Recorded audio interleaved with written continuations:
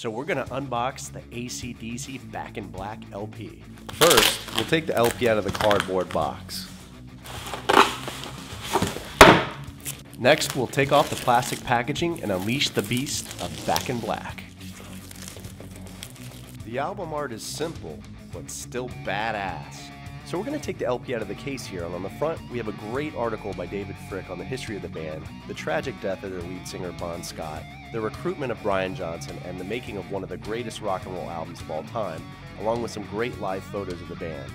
On the back, we have a continuation of the article along with more great live photos, most notably Brian Johnson hitting Hell's Bell. So we're going to take the record out of the sleeve here, and on side 1 we have Hell's Bells, Shoot to Thrill, What Do You Do for Money, Giving the Dog a Bone, and Let Me Put My Love Into You. And on side 2 we have Back in Black, You Shook Me All Night Long, Have a Drink on Me, Shake a Leg, and then Rock and Roll Ain't Noise Pollution.